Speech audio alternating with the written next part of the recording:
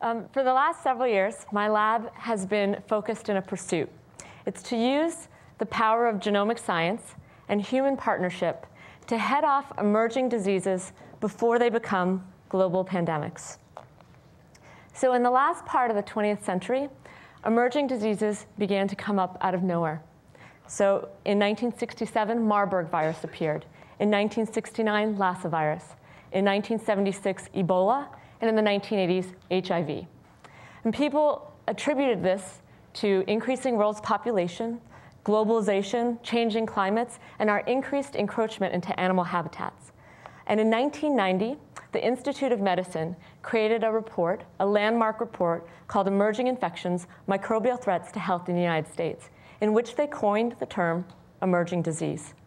And over time, this has taken off. The report listed many microbes that they considered emerging.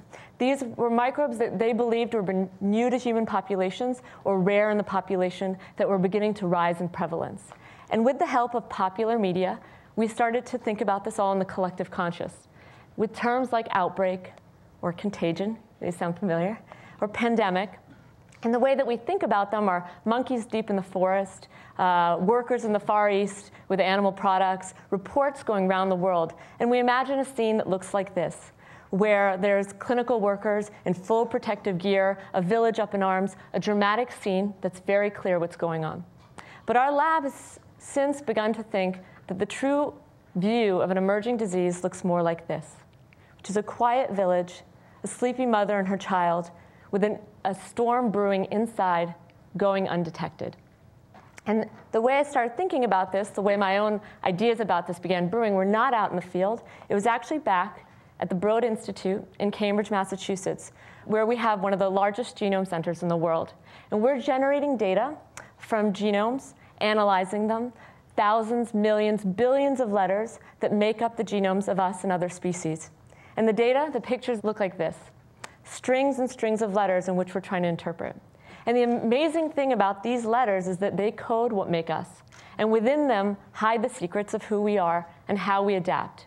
And so when a new variant emerges in a population and it enhances the ability for one to survive and reproduce and pass on that mutation, it'll spread very quickly through the population. And when it does, it leaves behind a footprint that we can trace, to help us track down what that change was, what it did, and get clues to our survival.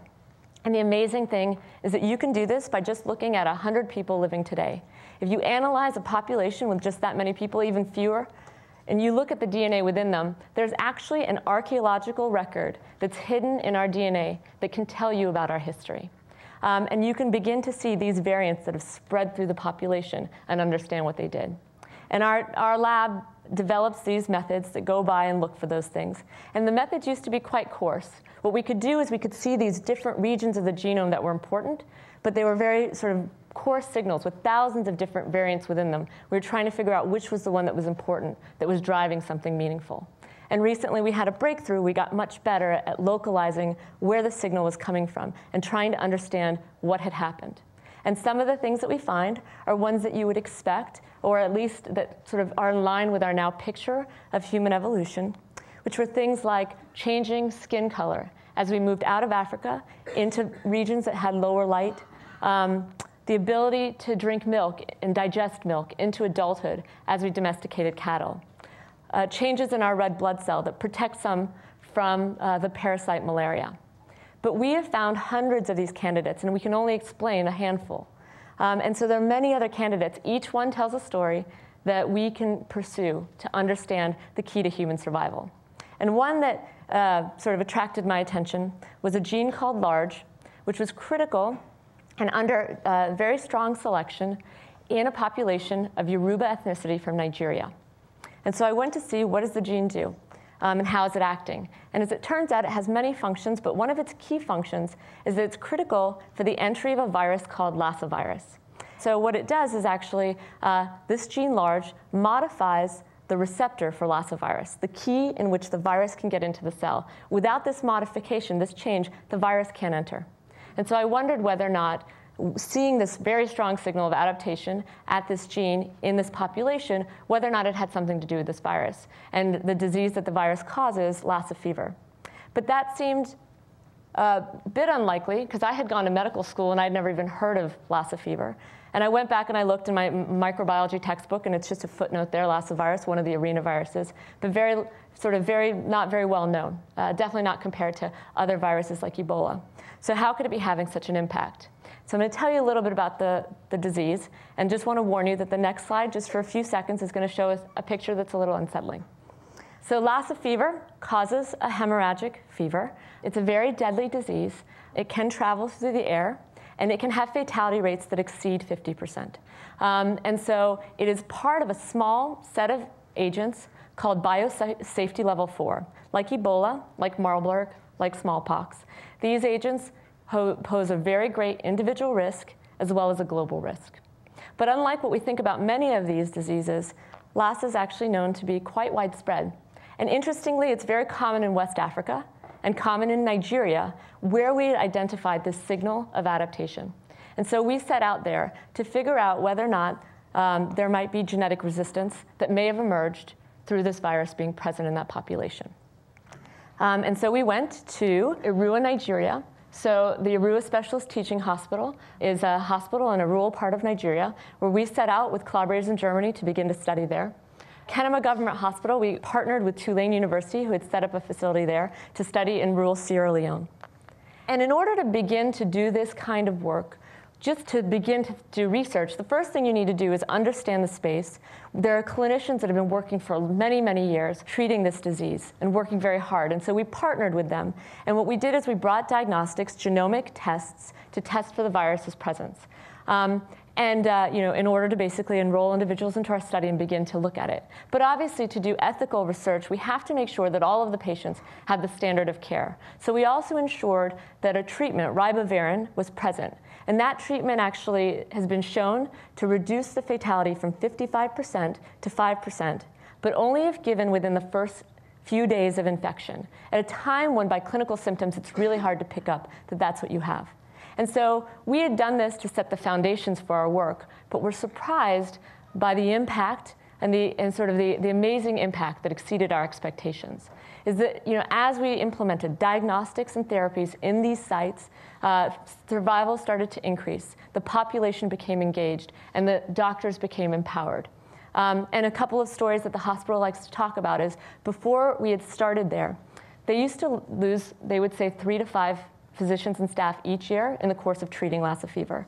But since we instituted this and the policies around it, they haven't lost a staff yet. I'm going to knock on wood for that one.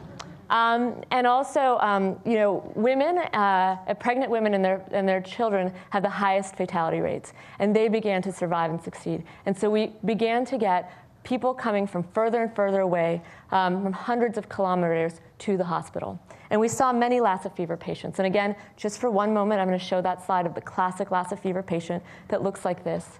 And we have many of those, unfortunately. But we also see a large number of people that look like this, seemingly innocuous, but testing positive for Lassa virus, and just as likely to be fatal. And so we began to think these are the undetected, the individuals who we don't know are harboring these diseases. And so the question that we came to is this actually emerging disease that we're talking about here? Or are we talking about emerging diagnosis of diseases that have been with us all along? And this picture here was designed by Stephen Geyer, who was the first author of a paper with the same title that we published. And Stephen is not just a scientist, but an artist. He was flying over the Congo River, where out of his airplane, he took a picture of the river. It was very close to where Ebola was first discovered. And as an artist, he transformed the river into the shape of the Ebola virus. We published this with the paper to give a sense of, if we looked from a different angle, would we recognize that these viruses are present and have been with us all along? And the data, at least for Lassa fever, suggests that that's the case.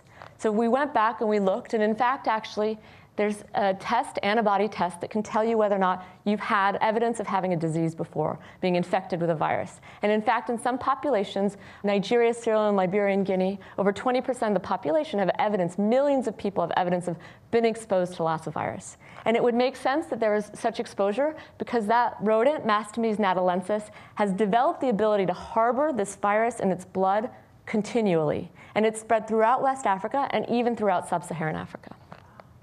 And we sequence the virus from Nigeria and Sierra Leone, and we can use genomic dating technologies to say how long has the virus been around. And we dated the mutation, and to have emerged and to have been circulating within Nigeria for over 1,000 years, spreading out throughout West Africa. So now we're not looking at what's an emerging disease. We're looking at a virus that is circulating widely and has been with us for over millennia. And the data I won't show here for Ebola suggests a very similar pattern.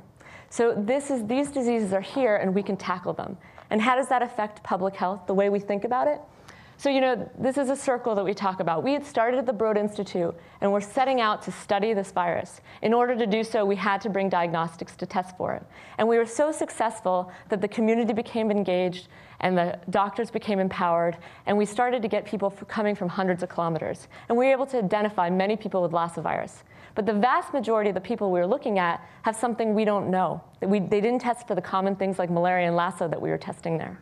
And so as we have it, we had all of these different samples. We've sent them back to the United States, and we're identifying all sorts of new things that are infecting these individuals. And the idea is that we are going to take those back and create new diagnostics that incorporate all of these viruses that are circulating and empower the population once again. And it creates this positive loop that rather than going and asking people to help with research or asking them to do surveillance, we're connecting with them, working together to create this to enhance the local community and to also enhance the global population, creating this positive loop. And that's what we work to. And this is where it brings us to collaboration. You can't study a disease as lethal and devastating as Lassa fever without complete trust in the people that you work with and respect for them. And I have the most amazing group of individuals I work with, my students in my lab, my collaborators in Africa and around the world. They're exceptional people. They're on the front lines of a devastating disease, seeing people die every day, but working and working. And we are all severely infected. So this is a T-shirt that I'm wearing that my amazing and creative lab created.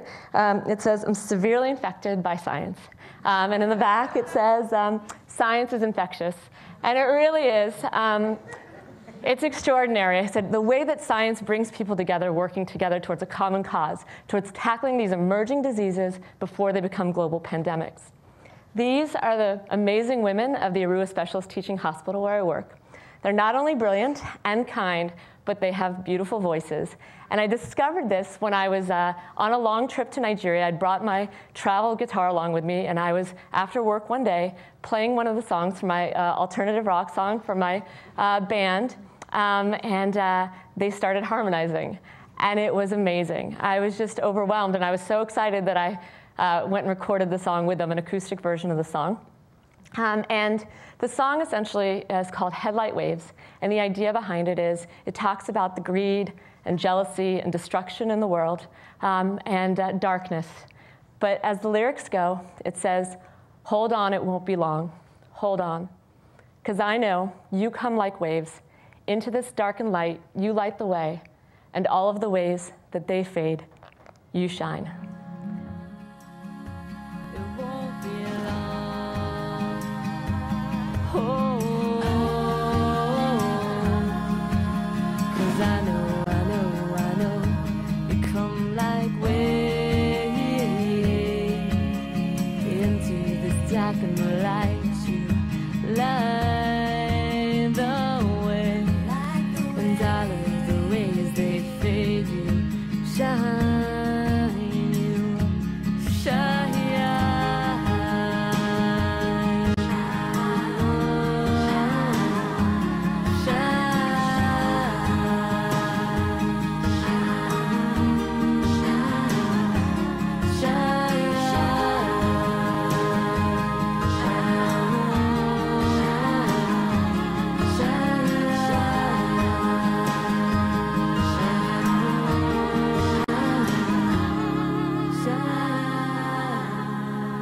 I want to thank National Geographic for working for the last 125 years to try to preserve the planet. And thank you for allowing me to participate in this journey. We do this for each other and for Lassa fever patients. Thank you.